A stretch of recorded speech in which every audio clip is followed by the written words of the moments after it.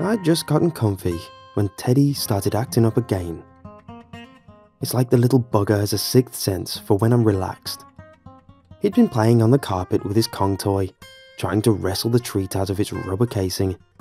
But the minute I sank back against the cushion, his head whipped around. A split second later, he was pawing at my legs, trying to get up on the sofa with me. "Okay, Teddy, it's okay, mate. Up you come." I hoisted Teddy into the air and plonked him on the cushion beside me. He stared back at me with large, brown eyes, head cocked slightly to one side. Teddy's a Welsh Springer Spaniel. Floppy ears, red and white coat, permanently wagging tail. Cute as hell, in other words. My wife went with my 12-year-old son to visit him, and they didn't even have to convince me to say yes. They just showed me a couple of photos. That was all it took. The thing they didn't tell me though, the thing they conveniently left out when the idea was first raised, is that puppies are bloody nuts. And Springer Spaniel puppies are really damn nuts. You take your eyes off them for so much as a second, and you will turn back to find them sawing through your furniture with their needle teeth. They're like Jekyll and Hyde in dog form, sweet and loving one moment, bouncing off the walls the next. And as I'm the only one who's at home during the day, guess who has to pick up the pieces? Right, Teddy. Are you going to be a good boy and sit quietly with me for a bit? Teddy's tail started wagging. I ruffled his head and he twisted his neck and nipped me lightly on the wrist. I pulled my hand away and he started yapping, his tail going faster than ever. No biting. Your dad's watching the news. You want to bite something? Chew your toy." I picked up one of Teddy's dog toys, a stuffed turkey with legs that squeaked, and turned back to the TV. The sound of the presenter's voice washed over me. Now, for the local headlines. A high street restaurant chain has come under the spotlight after reports suggest, Yep, squeak squeak. The sounds of Teddy playing punctured through the presenter's words. Animal rights groups are putting pressure on police to open investigation after another mutilated cat was found on the doorstep of a squeak yep. I rubbed my eyes and stared at the TV screen, letting the colours wash over me. Finally, a local teenager is making headlines after he developed an app that allows users to... The presenter's voice droned on and on. I felt my eyes drifting shut. I rested my head against my hand, sinking further back into the sofa cushions. And then, quite abruptly, I snapped awake again. Silence in the room. The yapping and the squeaking had stopped. The only sounds now were coming from the TV set. You'd think, for the owner of a dog just getting to grips with its vocal cords, that silence would be bliss. Nope. Silence is a warning. It's like a giant red klaxon to us. In Teddy's case, it normally means he's wandered off to gnaw something he shouldn't be gnawing, or maybe even to curl down a nice fat turd in the corner of the kitchen. Unless the dog is in your line of sight and is fast asleep, silence means you panic. I raised my head and stared around to the left, in the direction Teddy had been sat wrestling with his turkey a moment before. And as soon as I did, I rolled my eyes. I should have known what he was up to the moment he stopped making any noise. The dumb dog had his head between the sofa cushions again. Teddy was facing the back of the couch, body stretched out in a half crouch, head buried up to his ears. A moment later, he began scrambling for purchase with his front paws, trying to dig himself in deeper. "Teddy, come on, mate." I nudged his body and was met with a high-pitched, excitable growl. Teddy continued scrambling with his paws, wiggling his shoulders back and forth. I rolled my eyes again. For the past couple of days, this has been Teddy's favourite game.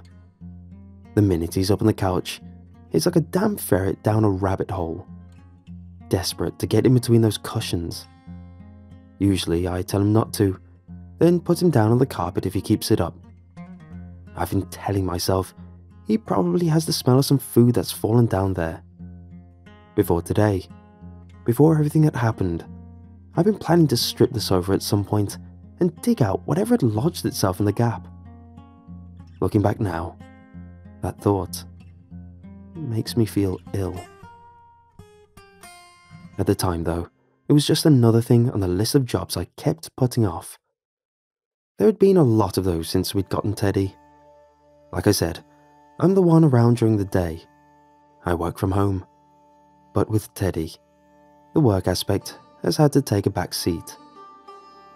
Now, as I reached and nudged his body again, and was once more met with a high-pitched growl, I found myself mentally counting down the minutes until my son got home from school, until I can hand the dog over to him. Ben was the main reason we'd gotten Teddy after all. He'd wanted a pet, and we'd wanted to cheer him up, give him something to look forward to when he got him from school. The thing is, ever since the kid left juniors and started at secondary, he's been a bit out of sorts, spending more and more time in his room, not talking as much. My wife was the first one to notice it, and when she pointed it out to me, I told her it was probably just normal 12-year-old kid stuff. But I could tell she was worried. So we decided to do something nice for him, and try and break the cycle with the puppy. But right now, the only thing the puppy was in danger of breaking was the fabric of my sofa cushions. "Teddy, that's enough." Hooking a finger around his collar, I tried to tug him back from the gap between the cushions. It was harder than I thought it would be. He's still only little, but he's strong, and he really didn't want to come out. As I pulled, Teddy tensed his body and stiffened his legs. He let out another growl. This one was half muffled. Then he lunged forward, trying his best to pull away from me. "Teddy, no!" By this point, I'd run out of patience. Twisting in my seat, I reached out with my other hand and scooped Teddy away from the sofa cushions, lifted him up in the air. He struggled in my grip, paws paddling at nothing. "If you can't behave yourself, you'll have to go on the floor." I swiveled around and placed him on the carpet in front of me. And that was when I realized he had something in his mouth. Teddy turned to look up at me with his large brown eyes. There was an almost guilty expression on his face. His jaws were shut tight, but I could see a small shape bulging out against his chops. A second later, he was wagging his tail again and padding away from me. Oh, for goodness sake. I braced my hands against the sofa and pushed myself to my feet. "Teddy, come here." Teddy trotted across the lounge towards the dining room, and I followed. I knew I couldn't let him have whatever he'd found back there. No way. If it was a random object, there was the danger he'd swallow it after all. And even human food can be dodgy for puppies. You have to be really careful what you let them eat. "Teddy." Just before he disappeared beneath the dining table, I reached down and got a hand on him. And, just as I did, I heard the back door click open. My son, home from school. "Right, what have you got there?" Teddy struggled against me, but I held him in place by his collar. Then I reached down with my free hand and got a finger into his mouth. "Dad? Dad, you here?" As my son's voice floated through from the kitchen, I located the shape in Teddy's chops. It wasn't what I thought it would be. I could tell that right away. I was expecting to touch something hard, maybe the plastic coating of some lost toy of my son's, or the crunchy shell of an old biscuit. But the thing in Teddy's mouth was soft. Soft and hairy. I frowned and hooked my index finger around it for purchase. "Dad? In here, mate." Teddy struggled against me once again, but I held him tight. Using my other finger, I pushed his mouth open a little bit wider. Then I used my thumb to get a grip on whatever it was he'd found. Come on, Teddy, let go. Drop it now. Good boy, drop it. Teddy let out a low growl. My son's footsteps echoed in the hallway. As they drew nearer, I finally worked the object free from Teddy's mouth, and as I stared down at it in my hand, I recoiled. What's going on, Dad? I slipped the thing into my pocket as my son appeared in the dining room doorway. He stared in at me, school rucksack still slung over one shoulder, a dishevelled boy with messy brown hair and bags under his eyes. Vaguely, I found myself thinking about how much time he'd been spending alone lately, how often he shut himself away in his room. Yep, yep. Teddy stared up at me, tail wagging. My son's eyes shifted from me to the puppy, and a smile appeared on his face. He's not giving you trouble again, is he? I could feel the thing I'd just pulled out of Teddy's mouth bulging against the material of my jeans. I felt faintly sick. What? No, he's all right, I said. No worse than usual. But at that point, my mouth was on autopilot. My mind was elsewhere. I was thinking about my son, and how the bags under his eyes were getting worse. I was remembering how he told us he'd wanted a pet to play with, and I was thinking of something I'd heard earlier on the news. A headline I'd barely taken in at the time, but which was now ringing in my head like an alarm bell. Mostly, though, I was thinking about the thing in my pocket. The thing I'd just pulled from Teddy's mouth.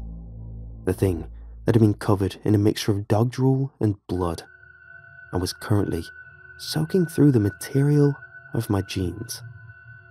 Not a discarded biscuit or a long-forgotten toy soldier, but the dissected paw of a dead cat.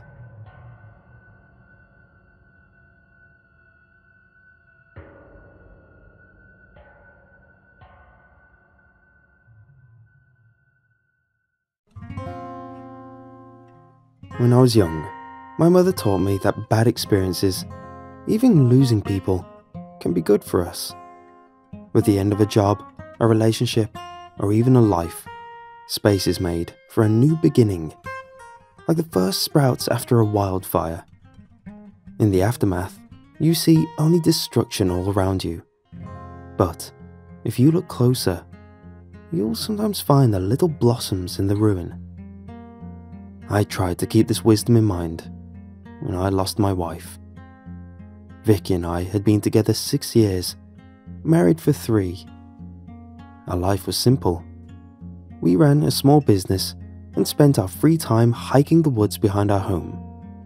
She loved spaghetti and painting and back rubs. I loved making her laugh. Then she got sick. We saw every doctor, tried every option. I even started praying again, but nothing could save her. I couldn't save her, and I'd damn near kill myself trying. Toward the end, we'd take little walks on our lawn. She liked the birds that nested there in the tree, and then she was gone. Losing Vicky destroyed me. I lay in bed, awake each night, haunted by the silence in our home. I wasn't afraid to fall asleep. I was afraid to wake up and not feel her there beside me. In accordance to Vicky's wishes, I committed her remains to a little plot in the forest. She was big in environmentalism and taught me about green burial. The idea is to have as little impact on the planet as you can when you pass. Coffins of plastic and paint and varnish all over them. That crap gets into the soil and the groundwater. Cremation puts a lot of carbon into the air. But by itself, a dead body is basically plant food. So one night, I set out on what would be our final hike together. I had to carry her in a wheelbarrow, but it still felt a bit like old times. Her presence filled those woods, and I pretended she was walking alongside me. I imagined us holding hands listening to the mournful cries of the owls. I didn't bring a flashlight. I knew the way already, and the moonbeams falling here and there lit my path. They looked like a mane of heavenly swords plunging into the darkness, smiting the evil that conquered the forest each night. Vicky would have loved to see them. As we neared the grave, her voice echoed to me on a gust of wind. I tried to ignore it. The gathering fog closed in, forming a barrier of privacy around the little clearing. There was a hole here, and a shovel beside it. "Felix," I heard again. My name sounded muffled, as if whispered by a person hiding somewhere in the undergrowth. I looked this time, but saw only a wall of fog, and the gnarled fingers of trees that jutted through it. My heart quickened, and my hands with it. I reached into the wheelbarrow and hoisted Vicky's body out. It dropped to the ground with a dull thud. The voice grew louder, closer. I tugged the sack off Vicky's head. I wanted to see her face one last time. A single ray of moonlight fell upon her features, bathing her in cold silver. She glowed like an angel. "I'll always love you," I said, kissing her forehead. The coldness of her skin bit into my lips. "Please," she whispered. She tugged against the rope that bound her arms, but she was too weak from the medication. Somewhere behind us, a score of crows erupted in angry chatter. I buried my knife in her chest, and then buried her body in soil. The earth that swallowed her was cool and wet. Before long, her remains would become the trees and plants that hid us. In that moment, I thought of my mother and the lesson she taught me. I imagined Vicky's body as a seed, and I saw myself a gardener. In time, the forest would reap what I had sown, and new love would bloom in my life. I'm tired of people telling me that real disease is of the body. When my wife was diagnosed with depression, I witnessed the havoc that sickness can wreak on the mind. It ate away at her, made me unrecognizable to her, made me a stranger in our home. I lost her, and I lost myself. Don't let anybody tell you any different. Mental illness is as real as cancer, and it can send a person to an early grave.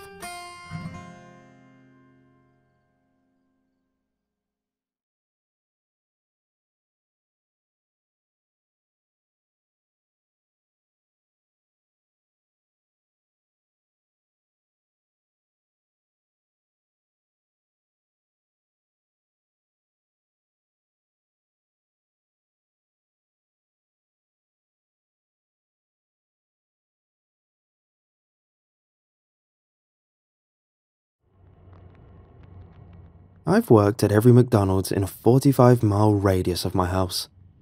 Somehow, over the years, I've gotten a reputation as a good filler guy. Someone you can call on to deal with sudden absences, firings, and unwanted night shifts. This means I've worked in some truly weird places. But the worst is one by a junction nearby. I've gone there for food dozens of times, and it's perfectly normal in the day.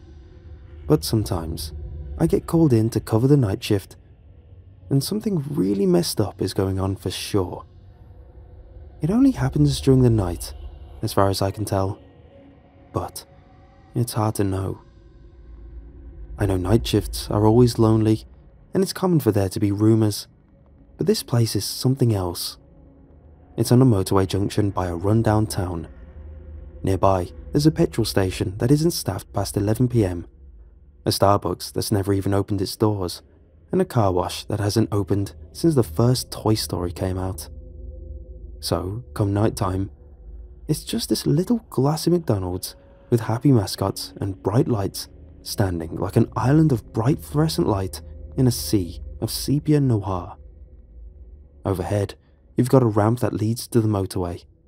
Close by are 4 dual carriageways that crisscross an enormous roundabout. And between all of that, there are speeding trucks and, well, there's nothing else. No fields, no paths, no pavements, no shops or anything. This isn't a place made for humans. It's made for cars. And I guess that's why the McDonald survived. Because the through traffic on the drive-through keeps it just busy enough to stay open. But at night time, it means there's this horrible atmosphere. Overhead, you can hear the cars zooming by, and there are great big lampposts that bathe everything in amber, and the occasional nighttime traveller driving past. But that's it. I've never worked anywhere so dead. Some night shifts, it's just me, and I gotta be honest, it's terrifying. It's more than just loneliness. It's actually terrifying. There's something out there. It sounds stupid, but there is. The first time I turned up, the manager took me aside and told me I needed to fill a cup up with fat from the fryer and leave it by the open drive-through window. I laughed at the time, but he just groaned, grabbed a nearby cup, and filled it up anyway. He put it by the window and told me I couldn't move it. I was expecting some kind of banter, thinking it was a practical joke. But he didn't even bother. It was like he just couldn't be bothered to explain it, so he just did it himself. That was my first night, and it was a doozy. Nothing happened, not really, but it still messed me up. Over time, customers slowly stopped turning up, staff started going home, and bit by bit, the distant sound of cars died down to only the occasional passing engine. Without ever being fully aware of it, I realized around 2:30 AM that I was alone.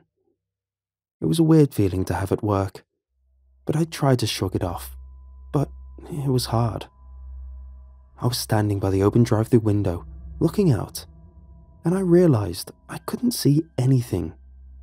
It's just this swervy little U-bend covered by tall hedges, and at night it gets no light. It was just a black wall of darkness opposite an open window, and I was standing there, facing it, without a single sound except some overhead wires thrumming in the wind and the panicked beat of my own heart. I wanted to reach out and shut the window, or just up and leave, but I also kept reminding myself that I was freaking out for no reason. It was like that all night, me telling myself nothing was wrong, but feeling nervous anyway.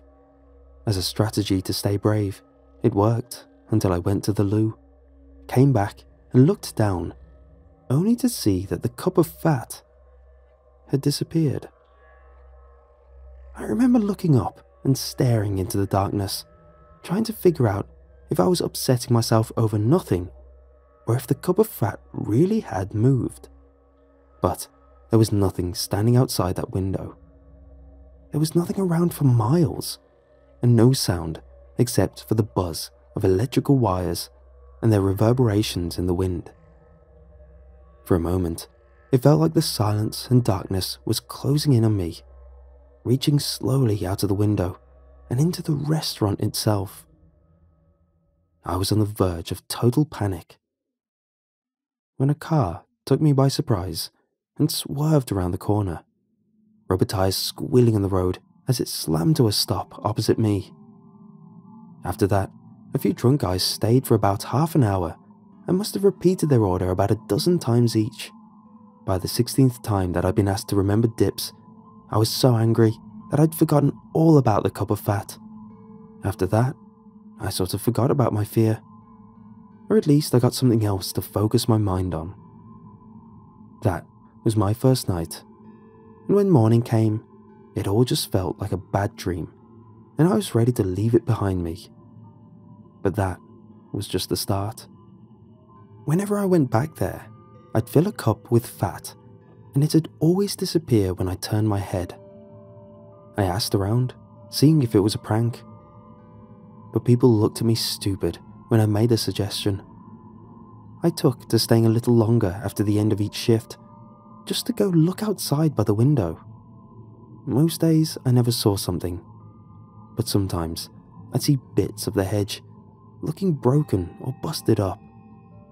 Nothing serious, just a few snapped twigs, but it definitely looked like someone or something big had scraped up against them. Of course, that could easily be a car or a van, so I was never sure. But sometimes I'd see the odd drop of fat running down the leaves, no more than a small drip. But enough to tell me something was out there. It took a while, but I did get my hands on the security tapes for one night. It's such a shame they were terrible quality, showing nothing but me stood in the window, surrounded by total darkness. I couldn't make out much, except for a kind of staticky shadow. On one tape I kept, it looked as though something big might be moving in the darkness, blocking the camera for just a second. But when it passes, the cup of fat is gone.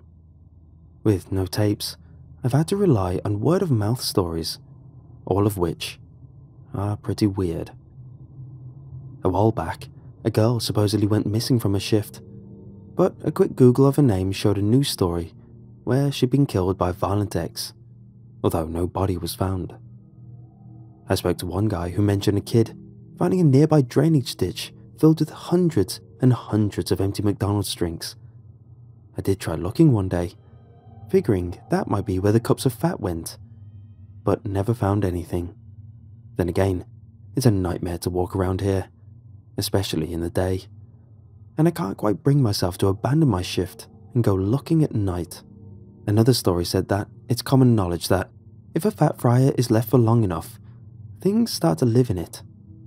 One day, years back, some new manager finally went in and ordered a new fat fryer, but when they emptied the old one, an ancient piece of kit that I was told had never been cleaned, ever, something black and slimy was left at the bottom, caked in fat, and looking like no animal or thing anyone had ever seen.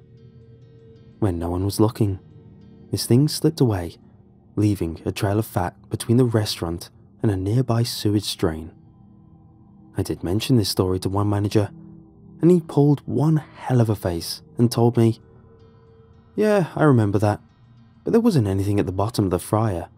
Besides, nothing could have crawled because we tipped it straight into the drain anyway, so there couldn't have been a trail." Which I took to be a reasonable explanation, although someone else told me that particular manager hadn't even been in on that day. But after just a few days of asking around, I had enough stories to fill a book, and almost all of them conflicted in some way. None of them ever really made much sense to me. In some ways, they felt more like a lazy attempt to fill in the blanks. They were just urban legends, and under other circumstances, they'd just be part of the normal gossip that hangs around the old franchise. Except, something was taking that cup of fat. I tried ignoring it, like everyone told me to, but it felt wrong. In my experience, no one else will go the extra step to look after you, least of all your co-workers. And I know that it's real easy to ignore another person's problems. I was the one by that window, not the managers. I started doing things to find out more. I tried tying a string around the cup one time, but came back to it rolled up neatly by the window. Another time, I left one empty cup and one full cup, only to find both cups gone when I came back. Later that night, the empty one was returned, untouched, outside the front of the restaurant doors. Most of the time, there were these little silly variations, and nothing bad ever happened. Things didn't get real, until one night, I decided to leave the cup further back from the window, by about 10 feet. I don't even know what I was expecting. I just wanted to try and learn something more, I guess. Something about what was taking the cup. Afterwards, that changed. And while I never saw it, at least not all of it, what I remember has stuck to me like glue. It's the sound it made. The image in my head changes all the time. The details move around and the size and order of events change. But the sound, it's almost like I can still feel it in my teeth. I hear it in radio static or in moments of silence. I remember leaving and coming back to find the cup still there, by the door. I couldn't see a thing outside that window, just a veil of black, but I got the sense something was moving on the other side. When a gust of wind blew in from the outside like an animal's breath, hot and fetid, I realized something was terribly wrong. And then, like a dream, it reached out. It began small, innocuous even. It was just a skinny hand trying to grab a cup, but the skin looked thick and crumpled like the hide of a rhino.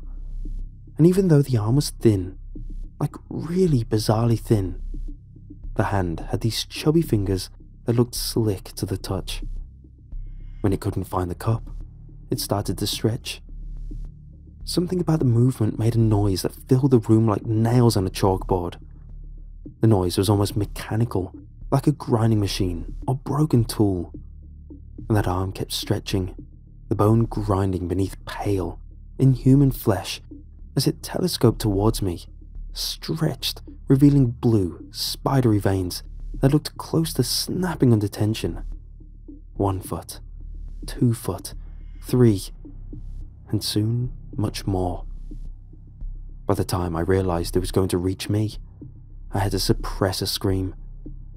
My imagination was filled with images of me being dragged into the darkness beyond, but no matter what I told my legs to do, they just wouldn't obey.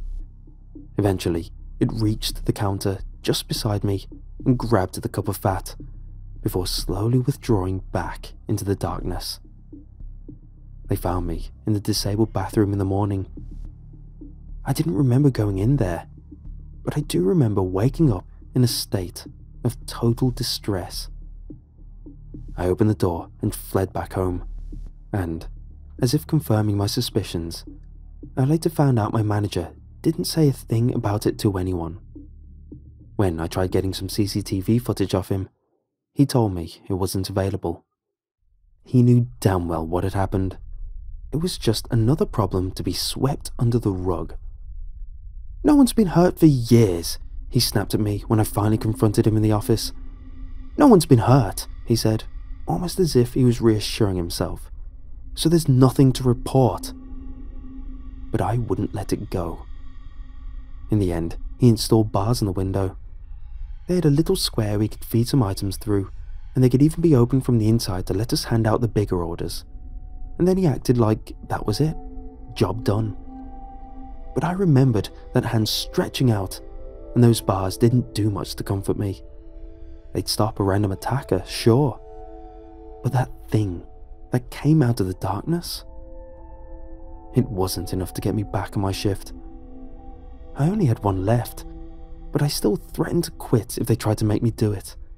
I only gave in when the manager himself agreed to sit in on it.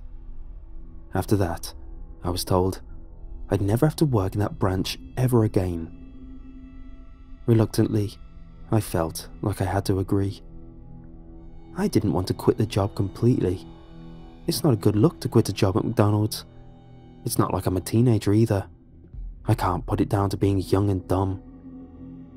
It was a tense start to the shift. The manager was mad he had to stay up all night, and I was mad he'd covered up what had happened, so there wasn't much conversation.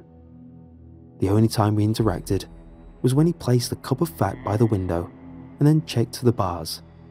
I took the time to tell him he'd have to stay by the window, because I sure as hell wouldn't. For a moment, he looked like he was going to try and have a go at me, but I think he realized it was pointless, and let it go. After all, it was just one more night, right? About 3:30, I heard a noise from the drive-thru. There was a bang and a loud cry, and I rushed to my feet, heart pounding. I ran around the corner, only to find the manager stood there, swearing loudly, his feet and legs covered in fat. He'd knocked the damn cup over, bang smack straight down his legs and all over his fat stomach. I laughed, which ticked him off, even though I was laughing from relief and not actually because he'd messed up. Still, he didn't know that, so he just barked at me to go get another cup. I was filling it up when this time I heard another scream.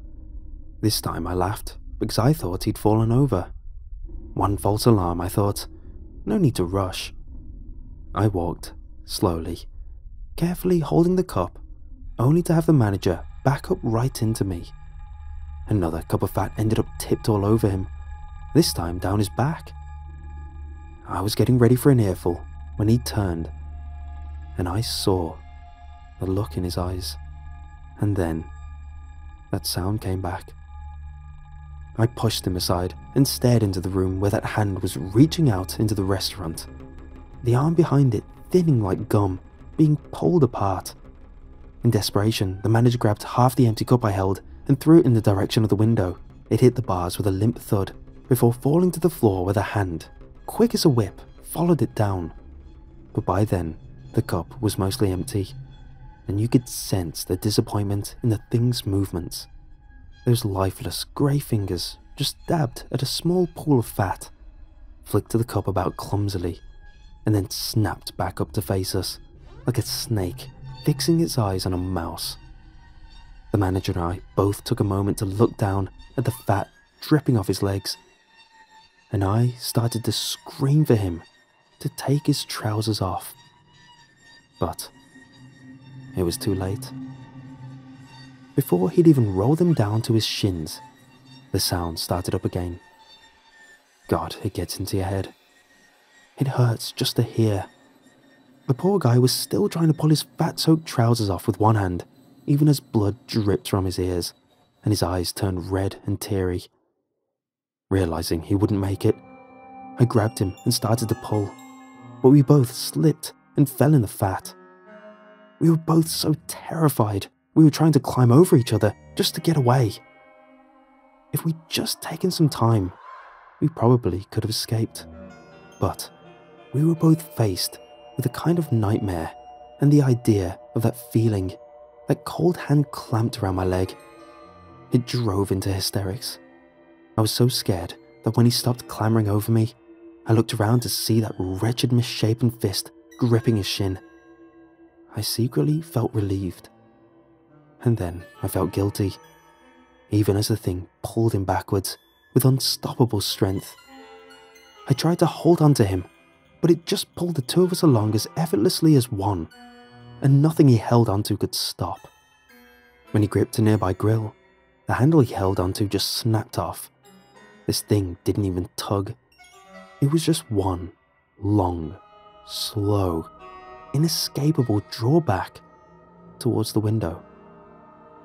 And then he reached the bars. "Open the bars!" he screamed. "Jesus Christ, open them now! Open them now!" I stood up and ran forward, trying not to look him in the eyes as I fumbled with the padlock. "Where are the keys?" I cried, only to turn and find him silent, quivering and pale. He was still alive, but no longer able to talk, only whimper. His knee had been forced through the bar. Blood was now running copiously down the metal and onto the countertop. It dragged him through without ever changing speed. Even when it pulled his thigh through, leaving long strips of gored fat and muscle dangling from the bone. Even when I heard the cracks of his shattered bones fill the room. Even when it reached his pelvis, his body so twisted that his chin was by his ankle. It never slowed down. It was like paper being fed into a shredder.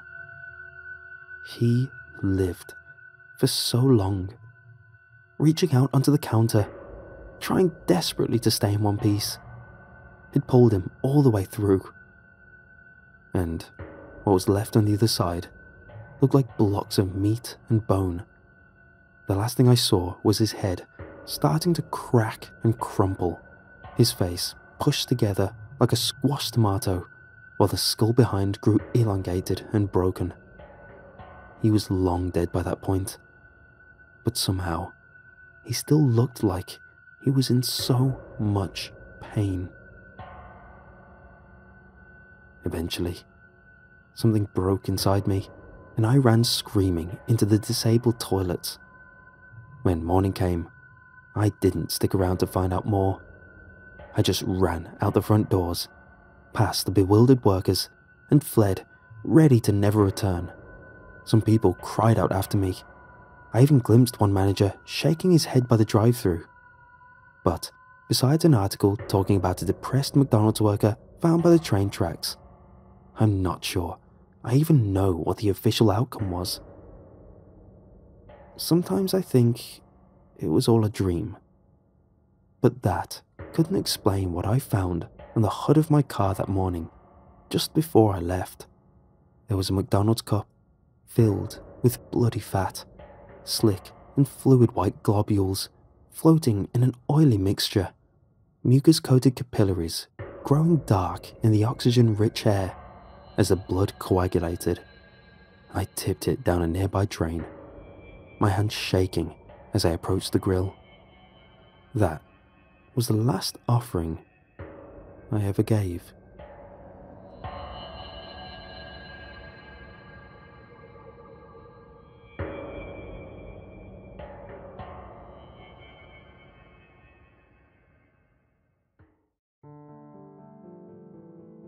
I woke up in a daze and found myself staring down the compartment into the faces of half a dozen other passengers.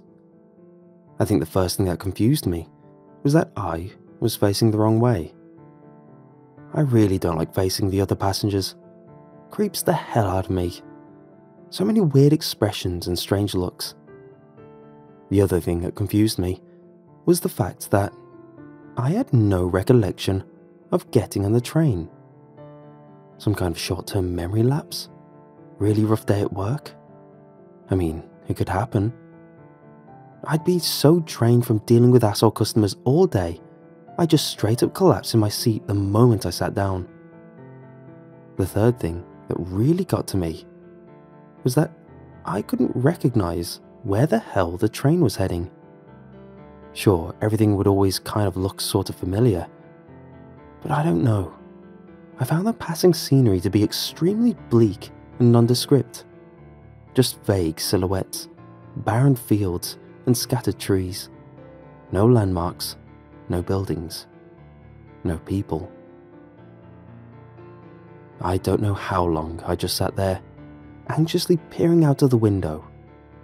I couldn't find it in me to ask anyone either. It's just not socially acceptable. On a train, you should sit silent, isolate yourself, imagine a wall between you and everyone else. Never move a muscle unless absolutely necessary. Those are the unspoken rules everyone abides by. I swapped brief glances with other passengers, but I soon had to avert my gaze entirely. It freaked me out even more. It was like their faces was locked in strange, unnatural expressions whenever I looked at them. Sort of like when you pause a video of someone talking mid-sentence. And when I looked away, then quickly glanced back, the expressions would change ever so slightly. "Tickets, please," the stern male voice suddenly called right into my ear. I turned, bewildered, to find the conductor standing inches from me, which I found extremely strange, since I was situated in the window seat. "I'm sorry," I mumbled. "I think I got on the wrong train." His head was turned away from me, staring idly down the compartment, and he didn't seem to register a word I said. I kept trying to get his attention by vaguely shifting in my seat, but it was like he didn't really see me. like I was invisible to him. "Tickets, please," he repeated. Still quite disoriented, I clumsily fished out my phone. I figured I'd just show him my ticket on the app, and he'd be forced to realise I'd somehow stumbled on the wrong train, and let me know how far we were from the next stop. So, you can imagine my surprise when he suddenly yanked a ticket from my one free hand. "End of the line," he said, and punched the ticket before slipping it back between my fingers. I could have sworn the ticket wasn't there seconds before, and I never bought physical tickets anymore. Why bother, right, when you can get them with a single swipe on your phone? I sat there, staring at the thing, desperately trying to make sense of everything. "Excuse me," I said. "How far is it to the next stop?" The conductor was still facing away from me, and I still couldn't tell if he had even heard a word I said. Suddenly, he shuffled rapidly one row down, head still locked in that disturbing position. "End of the line," he said, punching another ticket. I sat, frozen, unable to fully fathom what was going on. What were my options here? I really didn't want to interact with anyone else if I could avoid it, but at the same time, I couldn't just sit there pretending I'd magically get home by simply ignoring everything. So, after a few deep breaths, I got up from my seat and nervously approached the elderly couple sitting one row down from me. "Sorry to bother you," I said, "but you don't happen to—" I couldn't finish the sentence. My tongue just stopped working. I think I stumbled back in shock, but I can't be sure. Everything is hazy. All I know is that I felt my heart stop. That's the only way to describe the sensation. Like time just came to an abrupt stop, frozen in that terrible moment of realization. They weren't people. None of them were. Everyone in that carriage, everyone except the conductor, they were fake. They were cardboard cutouts, incredibly detailed and lifelike in design, but cardboard nonetheless. I fell back in my seat, mind swirling, heart racing. Every time I blinked, every time I let my gaze wander, the facial expressions on the cutouts would change almost unnoticeably. But they were all variations of the same horrible, agonized look. A look of utter dread and horror, of torment and pain. "Tickets, please," the fading voice of the conductor echoed. "End of the line." It was a dream, a hallucination, some vivid mushroom trip. It had to be. It couldn't be real. There was no way it was real. I slapped myself, pinched myself, bit myself. Physical pain is supposed to snap you out of it, right? That's what I've been told anyways. But nothing worked. Nothing changed. I was still sitting in my seat, the bleak scenery passing by eerily, the ever-changing tormented visages of the cardboard cutout passengers haunting my peripheral vision, the monotonous voice of that creepy conductor slithering into my ear canals. I was vividly imagining all the horrible ways this could end, death being the only constant, and I soon realized I couldn't sit idly by anymore. I had to do something, get through to someone, and the only other living person besides myself I'd seen so far was the conductor. I tried everything else, calling, texting, messaging, but nothing worked. Or even worse, everything worked. People just didn't answer me. It was like I'd suddenly become invisible. Not physically, but existentially. I got up from my seat, light-headed and disoriented, edging past my ominous fellow passengers, their unnerving presence raising all manner of questions I had no way of answering. I hesitantly approached the conductor, swallowing deeply as I tried to figure out exactly what to say. "Excuse me," I said, tapping his shoulder gently. I would like to—" "Return to your seat, sir," he interrupted. "Remain seated until we stop. It's for your own safety." He rapidly snatched and punched tickets as he moved swiftly from seat to seat, cardboard cutout to cardboard cutout. He would announce their stops loudly, but it was always the same one. End of the line. "Now, listen here," I said. "I don't know what's going on here, but I can assure you—" "End of the line," he said again, but this time in a darker, more sinister tone. "Remain seated until the end of the line." He turned to face me, and I nearly lost it right then and there.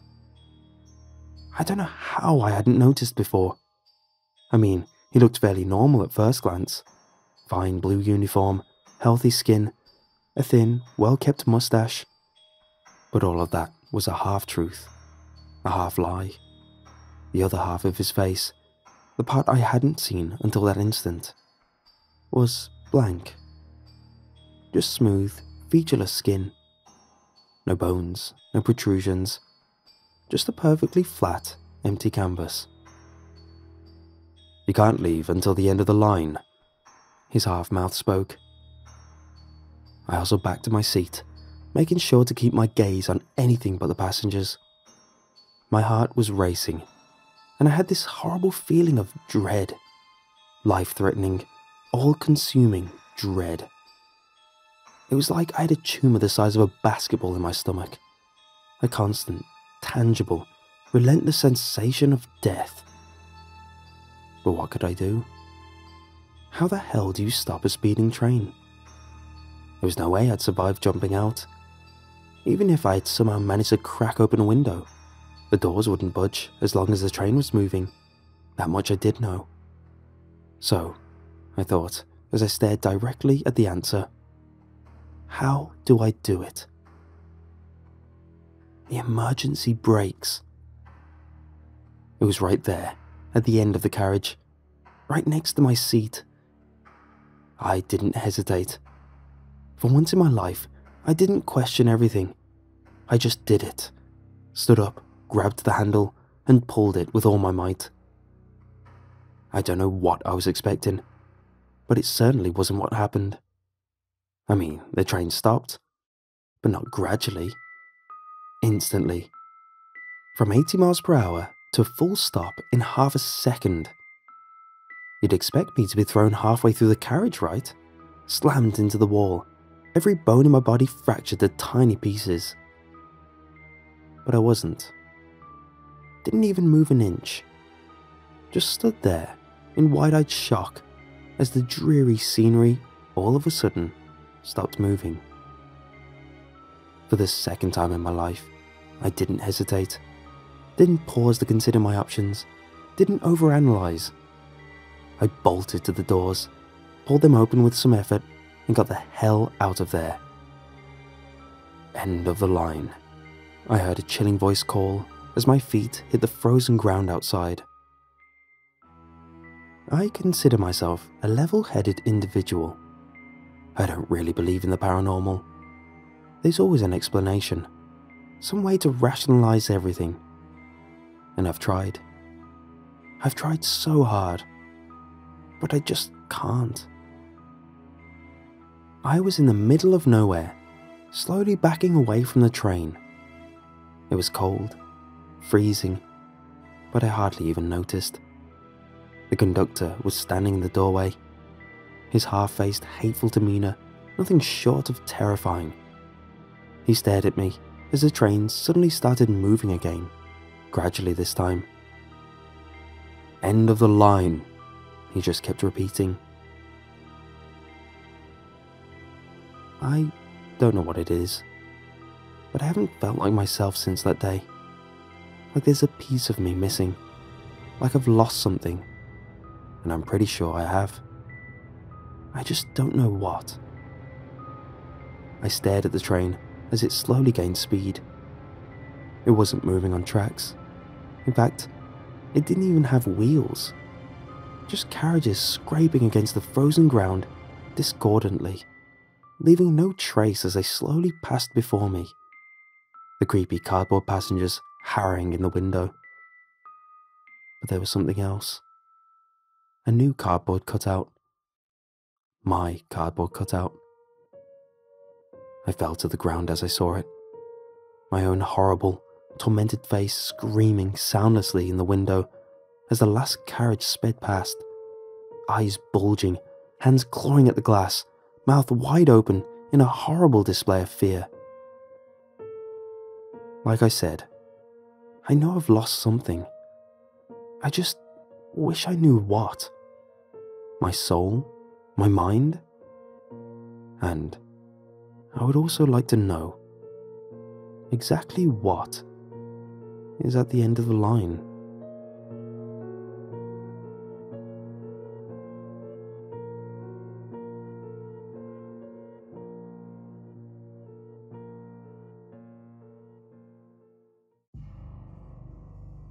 I was only 12 when my dad started working as a repo man, and I thought it was so cool. The way he described it made me think he was some sort of mercenary, you know.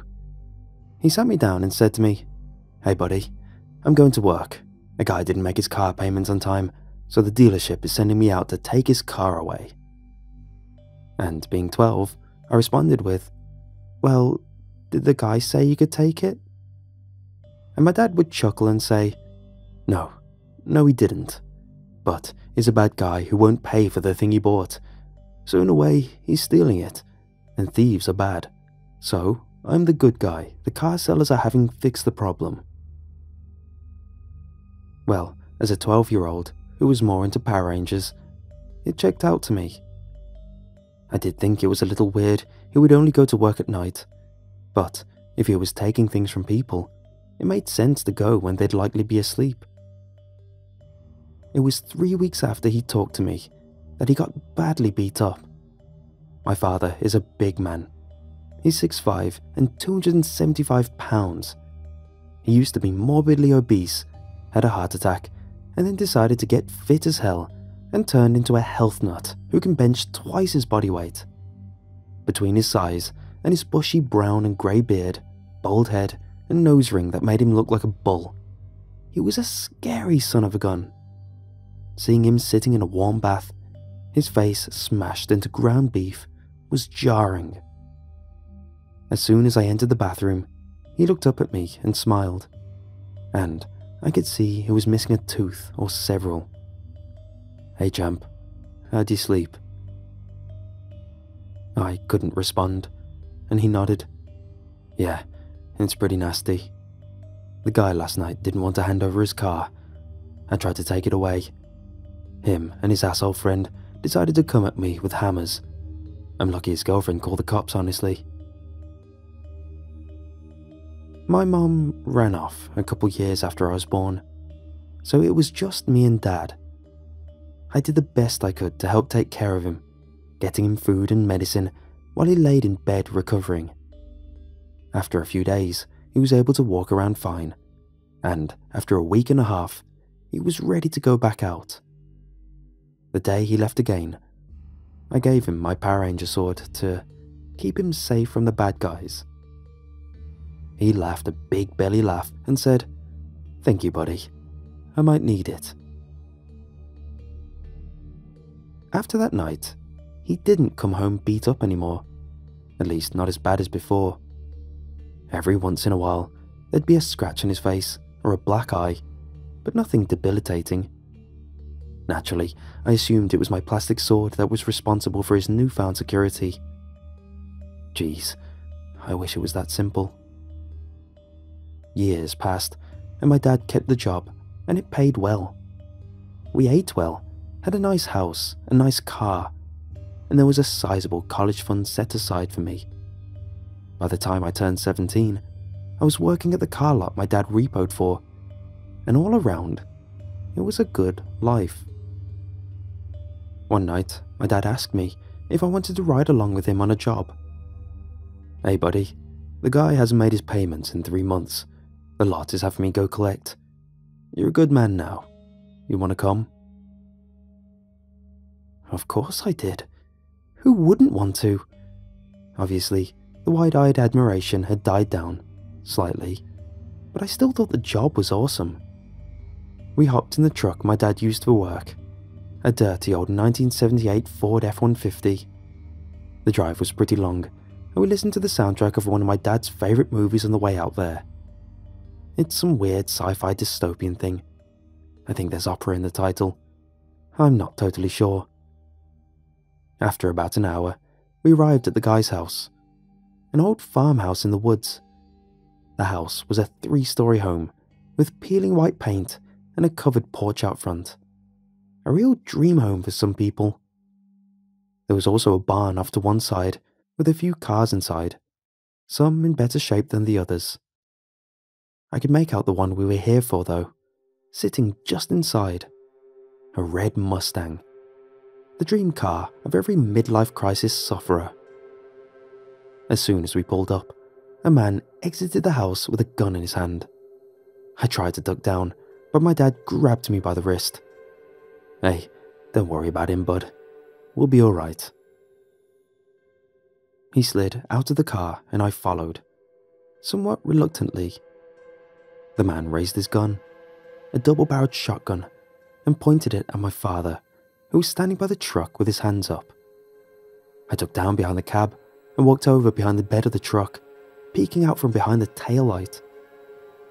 "Hey sport, why don't you put that thing down and we can talk like normal people?" The man laughed, a harsh bark in the quiet Oregon evening. "No way, asshole. I know who you are, and I know that you're here for more than the car. Well, you aren't getting it. You aren't getting anything." He fired the gun, and my dad ducked down and charged him. The buckshot shattered the window that was right next to Dad's head, and before the man could fire the second shot, he was on the ground, the gun knocked away. "Carter, get over here and help me." I ran over to see my dad, punching the man in the face. His nose was bent at a sickening angle, blood pouring down his chin and pooling around his head. "Grab me the zip ties from the glove compartment, quickly. Please, this guy's a squirmer." I ran back to the truck and popped open the compartment. There was a Ziploc bag full of zip ties, resting on top of an old menu from a roadside diner we frequented. I grabbed them, but as I latched the compartment shut again, I heard my dad swear. I started to move back, but the man had somehow gotten loose from my dad and was pointing his gun at me now. "Hey kid, you know what it is your dad does for a living?" He was pointing the gun at me, but looking at my dad, who was kneeling, glaring at the armed man. I nodded. "He takes cars back from assholes like you who won't pay for them." The man snorted.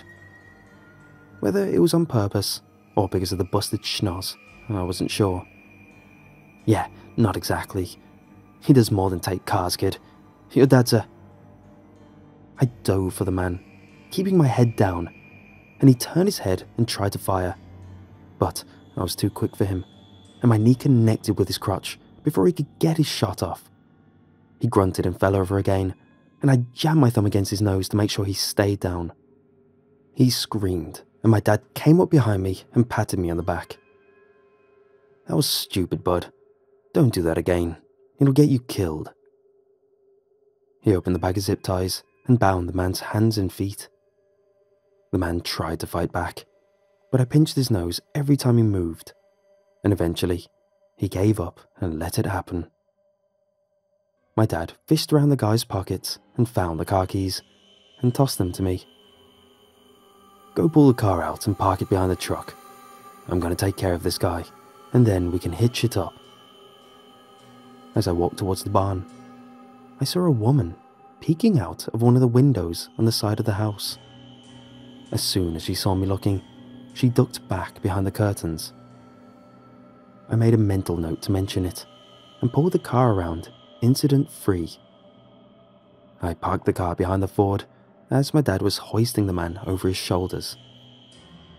"Hey, Dad, what are you doing with him?"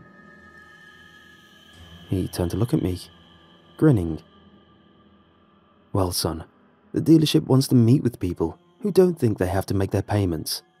They love to hear the explanations, and they usually try and work out some sort of payment plan there too. Oh, okay. Also, I think I saw someone inside the house, peeking out from behind the curtains when I was getting the car. Some lady. Dad threw the man into the back of the truck and closed the tailgate. Well, damn. That changes this operation quite a bit, champ. Thanks for letting me know. He opened the truck door and pulled out a tool bag. He opened it up and pulled out a few items. A tow hook, a length of chain, a short pipe, a hammer, a railroad spike, and a handgun. Alright, bud. Pick your poison. Dad laughed and walked over to the shotgun the man dropped earlier. He didn't have any ammo on him, but I'm sure there's some in the house. Dad, what do you mean, pick your poison? Well, we've got to bring whoever else is in the house along too. Maybe this lady of his knows something about why the payments have fallen behind. Well, why do you have a gun? And a spike? Son, sometimes people try and hurt you for doing the right thing. He gestured with a shotgun. And this is just insurance of a sort. I nodded. Okay, are we going to hurt these people? Well, gee, I sure hope not. But if they make us, I can't say for sure. I'm not gonna let anything happen to you. That's my #1 concern. I grabbed the hammer. Okay, let's go then. My dad smiled, the moonlight shining in his dark eyes. Your mother would be proud of you, champ. He grabbed the tow hooks, its old tarnished metal rough to the touch, tossed the shotgun and tool bag back in the truck, and we set off towards the house. When we passed the bag of zip ties, he grabbed them and tossed them to me. We'll need to restrain them, just like the guy in the truck. As we approached the front door, I heard a deep voice murmuring softly behind it. Dad heard it too, and smirked. He gestured for me to stand on one side, and he stood on the other and pushed the door open. A boy who looked only slightly older than me jumped out, holding a bat. He yelled and swung as he leapt, but seeing nobody, he stopped. Before he could look to see us, Dad brought the hook down in an overhead strike that caught the boy in the center of the scalp. He cried out and fell to his knees, and I stepped out and swung the hammer. It connected between the boy's eyes, and he fell backwards, blood leaking from his various head wounds. Dad looked down at him, head tilted to one side. Tie his hands, but not his feet. Even if he wakes up at all, he's not going to be walking. I nodded and did as Dad said, pulling the boy out of the doorway so we could close it behind us. We stepped into the foyer and could see into the kitchen, living room, and up a flight of stairs. Dad stepped ahead of me. I'll search upstairs. You said you saw a lady. There's at least one more person, maybe more. You look down here. Yell if you need me. I nodded, and Dad ruffled my hair before going up the stairs. I watched him go and took a deep breath before heading into the living room. You know how old-timey farm families had huge families, like 15 kids or so? Well, I saw a picture on the mantelpiece that made me think we time-travelled. Standing in the back was the man we currently had tied up in our truck, standing next to a woman who looked like she'd be great at peeking out from behind curtains. And all around them were at least 10 kids, including the one we'd incapacitated in the entryway. Dad, you need to see this! No sooner than I yelled for him, I heard a yell behind me. I spun around to see a girl my age running at me, holding a fire poker above her head. I jumped out of the way before she could reach me, but a swing caught me in the ankle as I jumped, and the pain shot through my leg. I landed on the couch and the girl turned to come at me again. "You hurt my papa, you asshole!" She thrusted the poker like a spear, and I shifted in time to avoid being shish kebabbed. I jumped up and swung the hammer, but she ducked and I hit nothing but air. She pulled the poker out of the couch and swung it at me again, and my dodge took me off balance and I fell flat on my ass. The girl was on top of me in an instant, having dropped the poker and pulled a small knife out of the waistline of her pajamas. I caught a downward stab and was able to hold her hand. out of stabbing range, but I couldn't do much to get away. After a few moments in this position, I saw something swing into my field of vision, and the next thing I knew, there was a hook jutting out of the girl's chin, and blood was leaking down into my face. She tried to speak and to pull out the hook, but my dad's hands lifted her by the hook, and she fell silent, her body limp. I scrambled to my feet, too ashamed to even look Dad in the eye. I'm sorry, she just surprised me and... Hey, it's fine. It's your first trip out. Everyone gets caught off guard sometimes. Just try to pay more attention. Now, what were you calling me down here for? I pointed to the family picture. It looks like there's going to be a lot of people around. Dad shook his head. Well, damn. This complicates things quite a bit. I haven't seen anyone upstairs yet, but this isn't a good sign. I'm going to call the dealership and ask for backup. You stay here or search the kitchen. See if you can at least find the wife. He walked to the foyer and pulled out his cell phone, pressed a few buttons, and started talking to someone about an extra truck for cargo and about sending another repo man out to help with a load. I picked up my hammer and walked into the kitchen, braced for a fight. Sure enough, the wife from the picture jumped up from behind the counter, holding a frying pan. She was sobbing, barely able to hold the pan on account of her shaking hands. I moved towards her, and she made a half-hearted swing. I grabbed the pan from her hands and turned it back on her, smashing her in the jaw with it. She fell, smacking her head against the tile. No sooner than I set down the pan, a teenage boy ran in, yelling about his mama. He was holding a wrench and swung it into my ribs when he got close. I doubled over, dropping the hammer. He tried to hit me in the head, but I was able to dodge his swing and punch him in the throat. He stumbled backwards, and I grabbed the pan again, swinging it into his nose. He cried out, but he was tougher than his mom, and he shrugged it off. I pulled open a drawer and reached blindly in, and grabbed what turned out to be a turkey baster. Implications aside, that wasn't going to be much help. I threw it at him and reached in again, this time pulling out a rolling pin. That'll do. I swung the pin as the boy approached, and as he ducked, I brought my knee up into his face. His head shot backwards, and blood started to run from his nose. While he was dazed, I swung the pin again, this time connecting. I struck him in the side of the head, and he bounced off the fridge on his way down to the ground beside his mother. I let out a deep breath, letting the pin fall to the floor. I dug down to tie the pair up, binding their hands and feet before pulling them towards the foyer. Dad was still standing there, and he smiled when he saw me. Damn, I'm impressed. Let's get them out to the truck, along with the other two. I've got a co-worker coming out with his van to take care of the rest of them, and then we're going to meet at the dealership.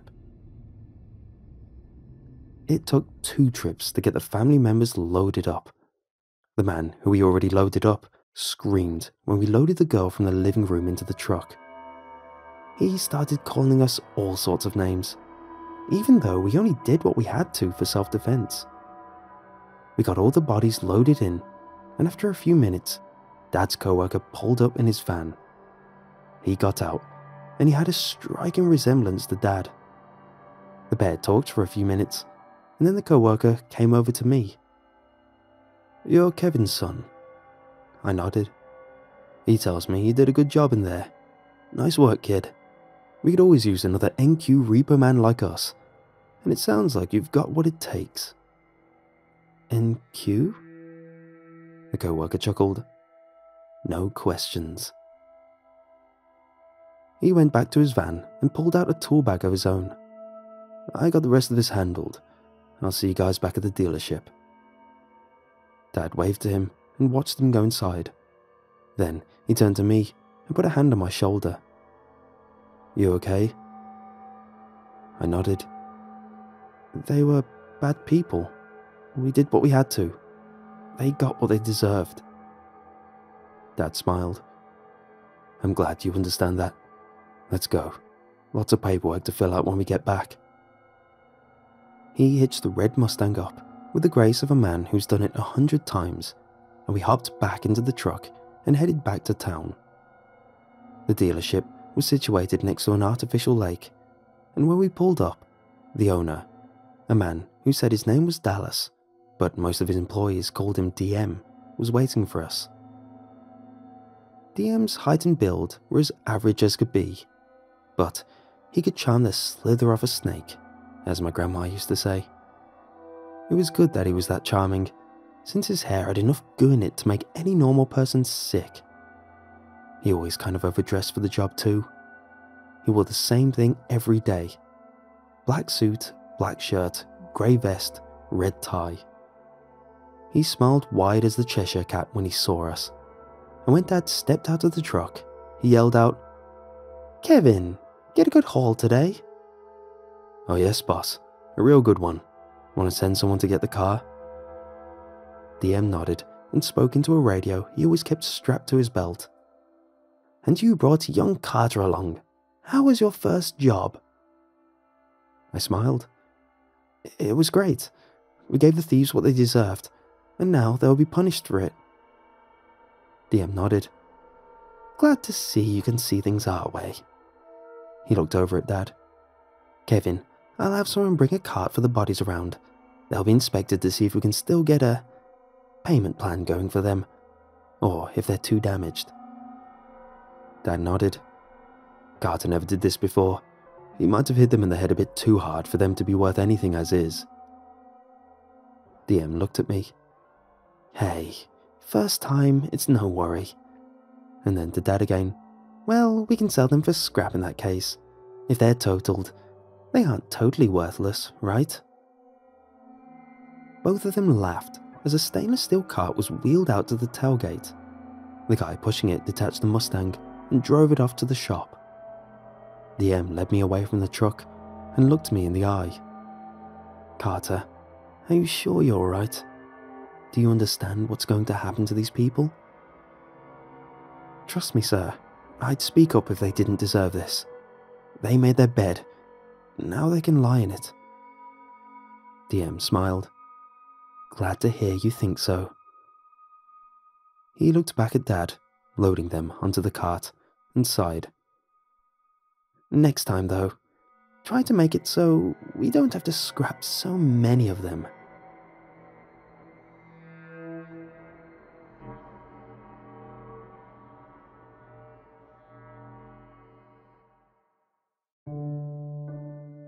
A few days ago, my 5-year-old daughter brought an old, beat-up purple toy into the house. It had motorized eyes that moved and blinked, a humongous mouth with goofy teeth, and a clear, plastic door on its stomach that you could open and close. I asked my daughter where she got it, and she said she had found it in the middle of the road. After we had a discussion about not going into the road without a grown-up, I took it from her and threw it straight into the garbage bin, since it was probably filthy and full of germs. The next day, I found it in a room. She denied taking it out of the garbage, but I didn't believe her. I chucked it again. That night, me and my wife were woken up by her crying. I went to comfort her. Once I got her to calm down, she started pointing at a closed closet. I looked in it, mostly to humor her. And there, again, was the toy. Again, she denied bringing it inside. I took it down, and the more I looked at the toy, the more familiar it seemed to me. It almost felt nostalgic. I had a feeling like I didn't want to throw it away. So, once I put it to bed, I googled it. After about 15 minutes, I found some forum posts from a couple years ago, and after reading them, I promptly took the toy outside, threw it on my grill, bathed it in gasoline, and burnt it until it was nothing but ashes. This is what I found. Found on the What Was That Thing Again forums, post title Orange Furby Knockoff, posted by user 90skid_RTS_91 on April 22nd, 2015. When I was about 7, my grandma bought me this neon orange Furby knockoff for me and my cousins to play with. For the life of me, I can't remember what it was called. All I remember is that it was furry. It had a humongous mouth, so you could feed it the fake food that it came with. And it had a see-through stomach with a hinge so you could open it and remove the food. I don't think I ever saw any commercials for it or anything. Does anyone know what those things were called? Thanks. Update. From the comments I've been reading, it's good to see that at least a handful of other people beside me seem to remember these things. The general consensus I've been reading is that people remember them as being creepy, or, as one commenter put it, effing terrifying. So, I've got to ask, were they really that bad? I don't remember. Anyway, thanks to everyone who is searching for the answer to this fun mystery. Update. Solved. Thanks to user JWilson9891. They are called Gorbos. Here's a description I found on a collector's website. Quote, Gorbos, or in singular, Gorbo, were electronic robot toys produced from 1999 to 2000 by the short-lived Mexico-based company Lester Griffin Toys. They are perhaps most well known for having large, toothy mouths, motorized wheels in their mouths to allow the Gorbos to pull in or eat toy foods that came with a box, and small, motorized wheels on the base that give the toys limited mobility. Made to capitalize on the success of Furbies, Lester and Griffin had a limited marketing run in which Gorbos were touted as a more affordable alternative. The company was able to produce Gorbos less per unit than Furbies due to the more inexpensive infrared ports and cheaper microprocessors with vastly inferior AI. The Gorbos vocabulary is limited to 4 words: hello, eat, follow, and yum. And the microprocessors are limited mostly to processing motion tracking from the infrared port in the eyes, allowing the Gorbo to follow its owner child with its motorized wheels. Though the toy sold moderately in Mexico, Lester and Griffin was plagued by bad sales in the United States and was ultimately forced out of business when parents complained that the motorized wheels in their toys' mouths were catching and eating children's hair. There was even a rumor of one child losing a finger, but no documentation for this case has been found by this collector.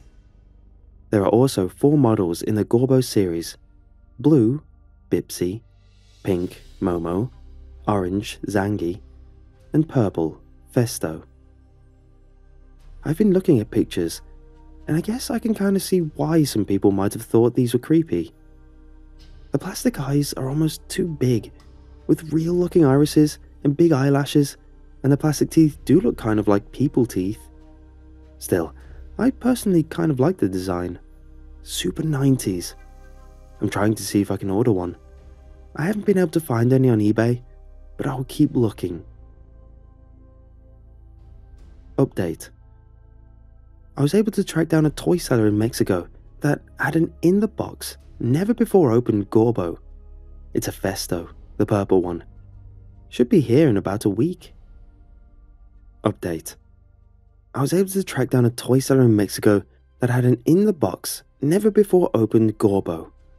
It's a Festo, the purple one. Should be here in about a week. Update. I've been doing some research, and evidently, people still talk about Gorbos in Mexico.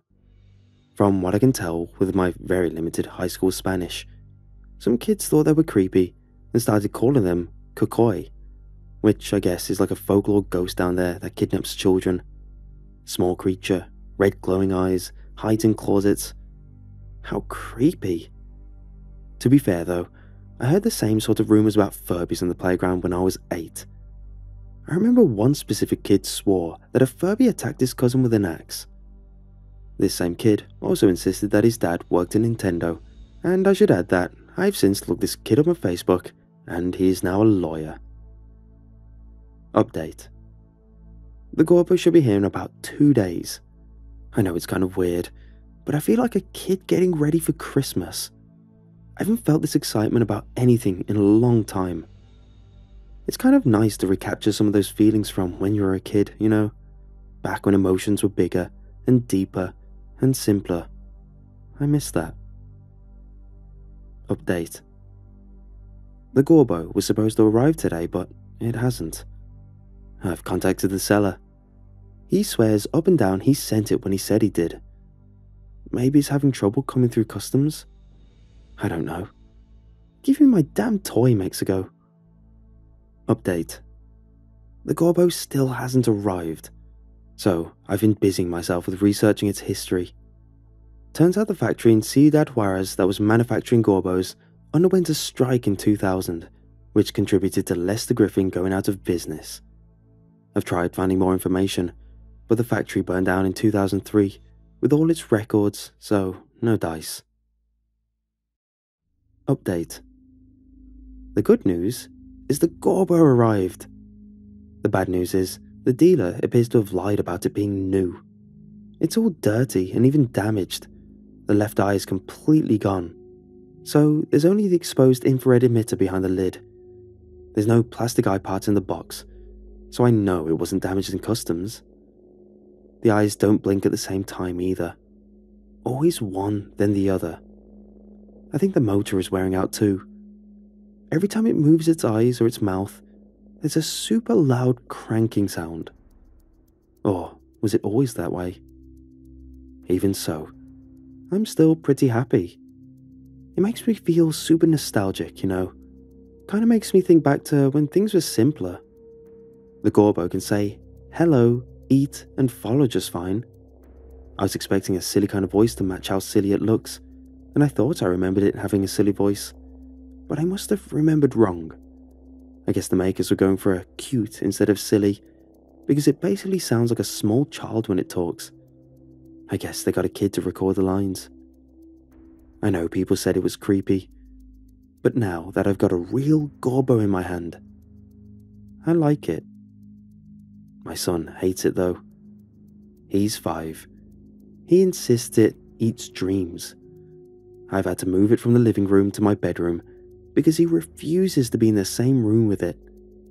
I don't remember having the same reaction when I was a kid. Maybe you just had to be the right age at the right period of time, you know? Update. My son appears to have warmed up to the Gorbo. I found it in his room twice. I even found it hidden under a pile of dirty clothes in the living room when he was watching a movie, so I guess he's playing with it now too. It's good to see your kid liking the same stuff as you. Kind of makes the nostalgia feel deeper. He denies taking it from my room, of course. He even made up a story about it getting into his closet by itself when he woke us up around 2 AM last night. I just smiled as I took it back to my room. I think he's a little young to be embarrassed by liking the same stuff his dad does, but one day, we'll probably be listening to the same Green Day albums, so I'll give him a pass for now. He insists he hates it. But come on, how can you hate Gorbo? Gorbo still works fine. The thing that's still really impressive to me is how good it is at following. You put it on the ground, you say, follow. You've got to be pretty loud and clear. And then its little wheels start whirring and it follows you. What a cool idea. Update. You know what's annoying? When your kids touch your stuff. I found my son in the garage with a hammer. He was in the middle of trying to smash Gorbo. He said it was bad. Said he needed to break it to, quote, help the kids? Neighbor kids? Maybe they didn't like it? Thankfully, most of the damage was superficial. The motor was fine, but he managed to break the only eye. I sent him to his room. The thing cost me $50, kid. Go break your own damn childhood. Update. I managed to find replacement eyes for Gorbo from a toy part dealer in Canada. So instead of having one broken eye, he now has 2 whole ones. And, as it turns out, you can mix baking soda and water for a cleaning solvent that won't bleach the fur. My childhood has officially been preserved. I've had to lock Gorbo in my closet. I keep finding him in my son's room, and even once outside in the yard when he was playing. I wanted to have something nice to share with my son, but I guess not. One day, he'll figure out how precious childhood is and stop wasting it.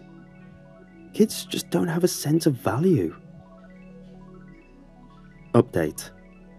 If anybody in the Denver, Colorado area has seen a 5-year-old boy, Caucasian with brown hair, possibly wearing a yellow shirt and blue shorts, please, please, please contact me, his father, directly. We love him and miss him very much.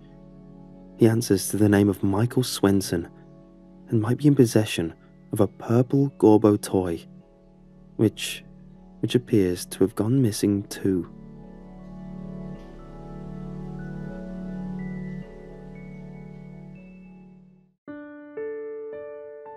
My name is Jackson Picard. Have you ever looked out the window of your apartment complex, house, or the beach and wondered to yourself, what lurks in the deep? Well, I'm here to tell you somewhat. To get pleasantries out of the way, I'm a professional diver who enjoys diving in the deepest parts of lakes, rivers, or even the shallower parts of the ocean. Free diving areas that typically go down to 90 meters. At least, I used to. This dive could have been done with a submersible. I'm sure you'll understand why later. When kids ask divers what their scariest or creepiest stories of the deep are, the divers aren't permitted by the government to tell what they saw. Many of my diver buddies easily agreed that they never wanted to share such stories. I, on the other hand, think everyone deserves to know what is truly out there. I can't tell you the location of where my encounter happened, but I can tell you when. It was the middle of September, I believe the 16th of 2016. This happened to me 3 years ago, and the experience is still burnt into my memories. I honestly can't even believe I even survived. I won't hold back from this any longer, but please bear with me. This story is hard to tell, and often leaves me traumatized just by remembering it. It all happened so fast. I was sent an email by my government employers to go out to an unmarked location. It was nearly 1,000 miles away from any major shipping lanes, and even further from the nearest landmass. I was told to not bring anyone with me on the dive, but when they told me the depth, I could scarcely believe it. 12,000 feet. The deepest dive I've ever done, and they were certain I could do it alone. When I told them I would need a submersible and at least one buddy with me, they actually cut me a break and allowed me to take one person, but no one else. The pay was huge, by the way. This next job would pay enough for me to live comfortably for the rest of my life. It was easily in the 8 figures, mind you. I was confused because such a pay is astronomical for one dive, and they considered it an appreciation fee. My job was to go down and investigate something. They never told me the details of this something, but they just said to dive straight down and we should be there by 3 p.m. So I called my buddy and told him the job. He couldn't believe it either, but he said he'd rig the boat and submersible in 3 days. He's a rather wealthy professional diver, my trainer in fact, who I've been friends with since college. His name is Walsh Gray. It's not a native name because his parents just wanted him to be unique. I found it a cool name personally. When the day came to do the deed, I packed up all my gear, some food to last about 3 days for me and my partner, and a few distress beacons just to be safe. I hopped into my truck after putting everything in their appropriate places and took the long 3-hour trip to the meeting point at the coast where the boat was. While driving down the narrow, bending roads, I couldn't help but feel nervous. I kept contemplating why my employers wanted me to venture into such uncharted territory alone to start with. But even so, at least I wouldn't be going alone after all. It was right at 6 AM when I arrived on scene with my friend, Walsh. It was still somewhat dark out and quiet, which is how me and my friend liked it. We said our hellos and didn't waste time packing everything into the boat for the trip, locking our doors and such. We had a brief talk about how strange this job was, but it didn't stop us as we have done some crazy things before together. By the time 6:30 rolled around, we were already 15 minutes out. We knew it would take about 2 days at most to complete the survey mission, since the location was 18 hours out. We had our GPS logged to the exact coordinates my employers gave me. We had a good trip there, filled with chit-chatting, drinking, sharing old stories, and even watching shows every now and then. We had enough gas for 5 days, so that wasn't an issue. For those of you wondering, we took turns piloting the boat every 3 hours or so, and we spent minimal time parked asleep between travel time. The boat we were using could easily do 85 miles per hour and was very efficient on fuel. I never told my buddy Walsh I brought a satellite phone just to be doubly sure we'd be safe. Turns out, we'd need it for sure. The next day, we arrived at the diving location during the middle of the afternoon. Things didn't go according to plan time-wise, but we were still mostly on track. We readied the diving equipment ASAP, along with some food, the emergency beacons, and satellite phone inside the submersible.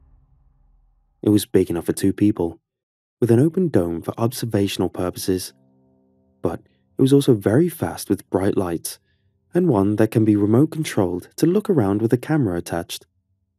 We anchored to the bottom and hopped into the submersible and began our descent into the blue void below. 1,000 feet, 2,000 feet, 3,000 feet. It took 20 minutes to reach this level.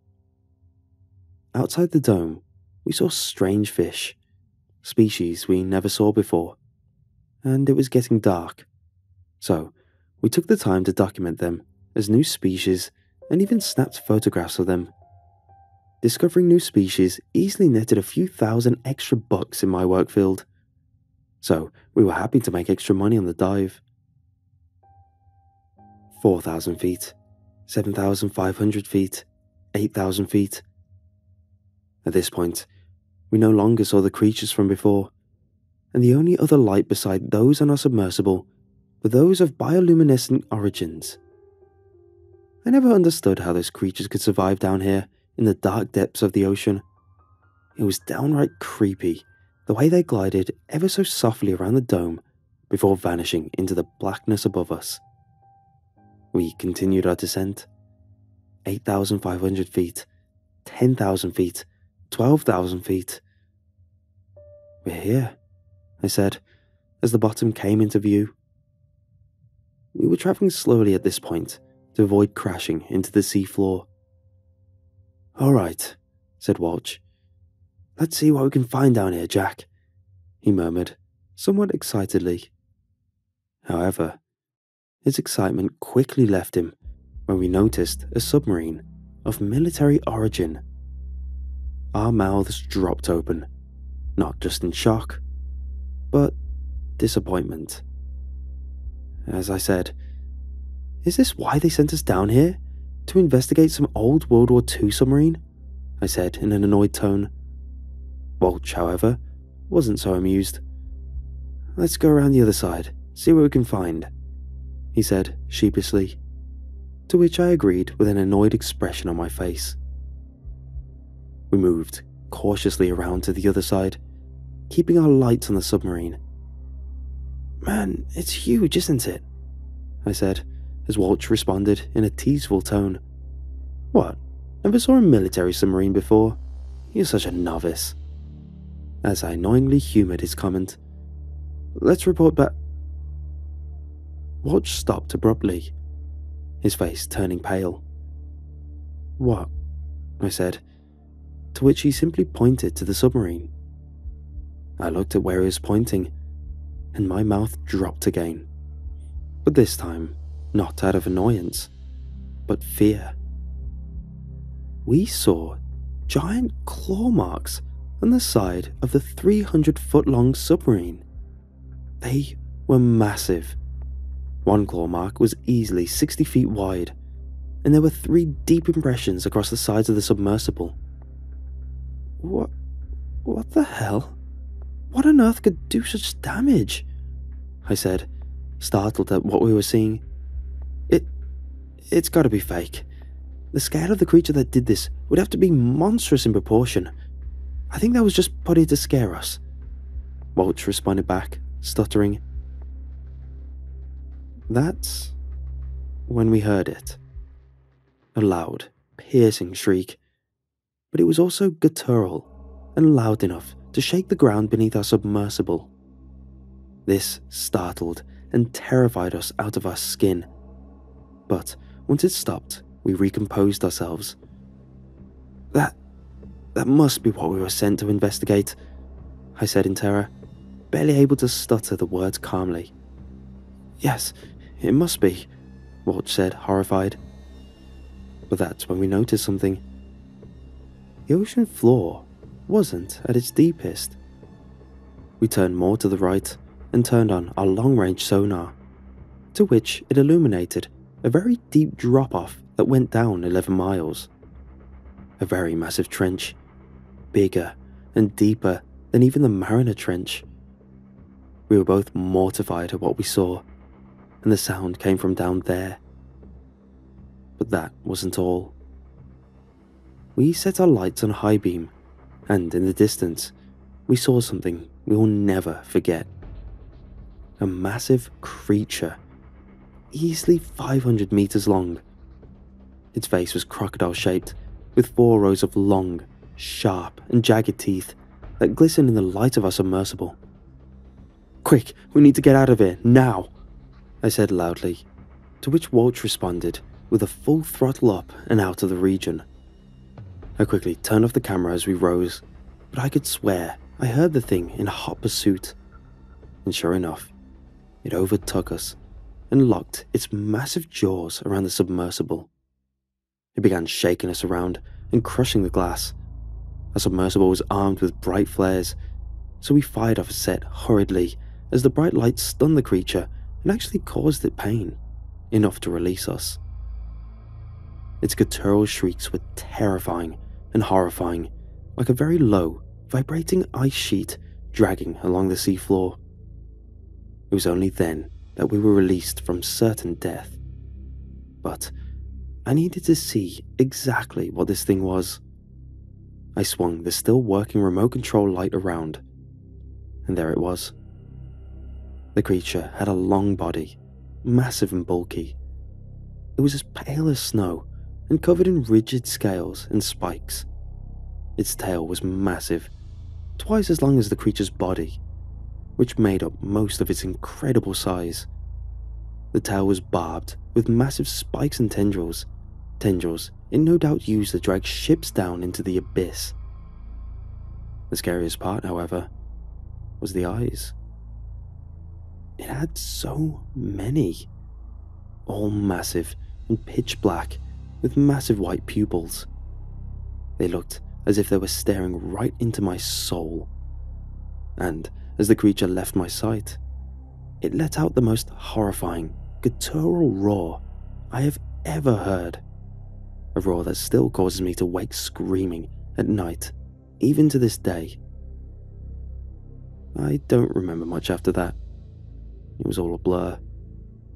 We were able to make it out by the skin of our teeth, The last thing I remember was Walsh dragging me out of the water and leaving behind the damaged submersible as it sunk to the bottom, along with all evidence we had even seen such a creature.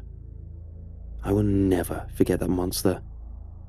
It still haunts my memory, even now. I can honestly say that there are things in the ocean that should never be discovered.